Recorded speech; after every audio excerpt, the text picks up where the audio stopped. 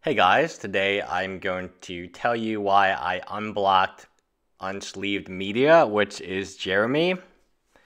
Now, I'm not Jeremy's biggest fan, and I wish he would treat Christine better. And Jeremy and I have very different perspectives on how important cosplay is to the Magic community. He tends to ridicule and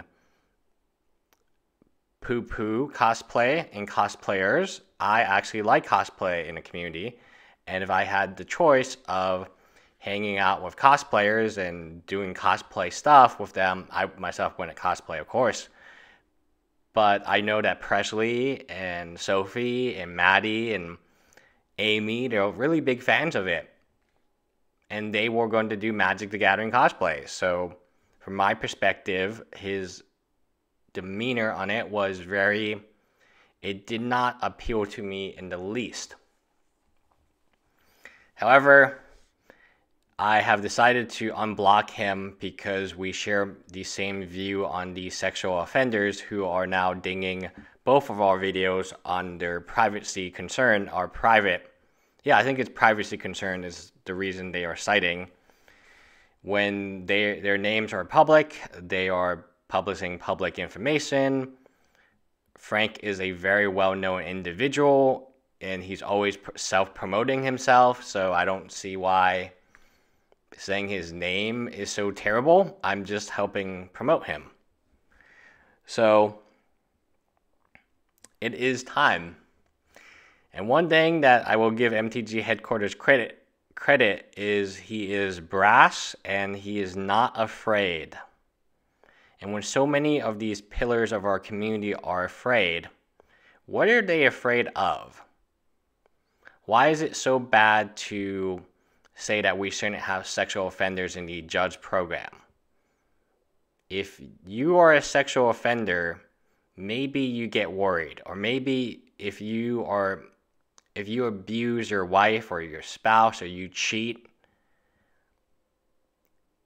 and there are children involved. So I, for the most part, wanted to leave them out, but there's many stories of Magic the Gathering pros leaving their children to run off using their MTG celebrity. So they're going to say, you're an attractive Magic Gathering female. I'm a famous 40-year-old dude. I have a child. I'm currently in a serious relationship, but why don't you sleep with me? Get in my bed. These are the role models we have for our children, for all the Magic the Gathering community. Now, I was going to roast them by name, one by one, but now it's a little more complicated. So I need to seek allies, because I don't know if I can do this alone. And I do have a website, and I will be posting some of the more bannable stuff, I guess, is how you would say it, on my website. And yeah, so that's what we're going to do. The website, don't worry, it doesn't have the store. The store is never going to work. Presley's been sick for like 2 weeks, 2.5 weeks, 3 weeks, maybe a whole month. I mean, she's only really worked like 2 days or out of the entire time. But regardless, we are not going to back down. We just have to do things in a different way. And I now understand the importance of allies. And I need to accumulate some of them, because some of the things that I'm going to publish and some of the things that are going to come out are ridiculous. Like, I will give you a summary. I'm not going to name the player's name, but maybe some of you guys know. So, famous Magic the Gathering player, pro player, Wizard of the Coast, sponsored by Wizard of the Coast, has a baby with his wife. Seems like everything is going well. Well, he's attracted to someone else who's a little younger, a little hotter, leaves baby. Okay, fine. That happens all the time. A totally different Magic the Gathering player does what this guy does multiple times. All right, just 2 people. Don't worry about it. There's 2 pillars, right? They're still ethically okay.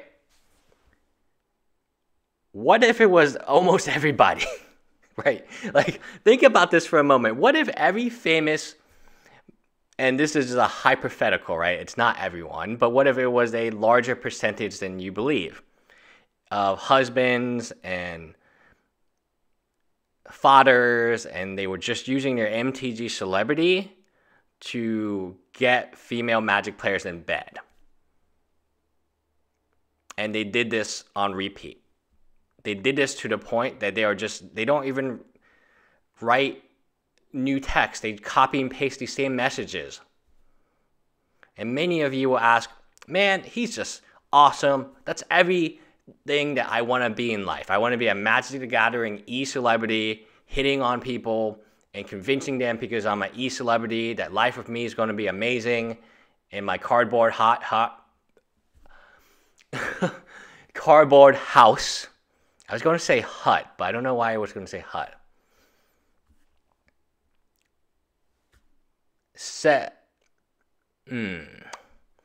I'm hungry as F.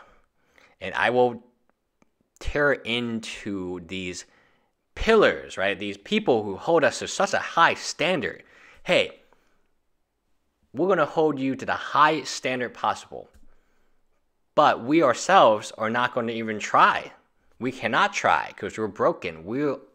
That is the thing that upsets me the most, is if you want to create this arbitrary standard for the Magic the Gathering community. Butt cracks is not funny. I thought butt cracks was hilarious. I didn't know why the guy needed to be banned. I don't like MTG headquarters, but I disagree absolutely with him being a lifetime ban and his collection being taken away. For like Pepe memes? Like come on now. Like, what is going on here? Like, Alex Bacchini is still playing. He's still cheating you guys every day. And you're worried about Pepe memes? Like, what? I felt MTG headquarters should have received punishment. I thought the punishment would be a 1-month symbolic banning. And I didn't realize he would get his Magic Online account taken away. Or that they would lifetime ban him. Very few people have a lifetime ban. And then Channel Fireball comes out and says, well, people with a lifetime ban are not allowed to come to our facilities, which that means that Alex Bacchini can come as often as he wants. Because he doesn't have a lifetime ban. He only has like an 18-month ban at any given time. If you accumulate them, they probably add up to a lifetime ban. I'm assuming that he will get banned soon. That's the issue of Alex. He just keeps getting caught. I hope that he's learned more skills. I hope he wins some more tournaments so I can make some more videos. That would be fantastic. For the channel, of course. All those views. Anyway, I am over it. And, I'm not going to be well-behaved anymore and be part of this community. And I'll be honest, what do you think set me off? Because I had this information. This information is old, and I have tons of them. I have tons of it. Because I know where it is. I know where all these good screenshots are. I know where all the downloadable audio is. I know where all the old videos are. I know all of this stuff. Because we were on the blanking Google streams together. You think this audio is bad? Come on now. So, my point being, we're not going to back down. We just got to be a little more creative. And we need some more allies. Because it's going to be bad. I might not be able to upload everything on this channel because some of the things are, Frank was bad, like, geez, like, and I have to, like, do it in such a way that it's kind of funny and I won't get banned for it, that it's just kind of funny. Oh, it's kind of funny. Like, I was thinking of doing a skit where I teach you Frank's moves, right? Hey, let me check that deck. In my bed, hey, you could be a great Magic player. In my bed, hey, you're pretty attractive. Give me that deck. I'll teach you how to play Magic. In my bed, I was thinking of making a whole video of like 25 minutes of like really funny in my bed jokes. And then having like, probably none of my employees want to be involved in that one. I probably don't want to publish it. Anyway, I just got to think of new creative ways to get across my point. The point is very simple.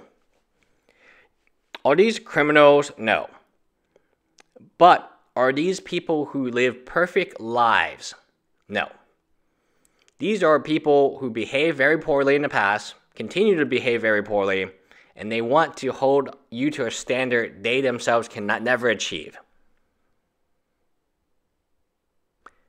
I admit I am flawed, but I do not hold other people to an arbitrary standard of perfection. I'm not going to back down. Anyway, that is it. Bye.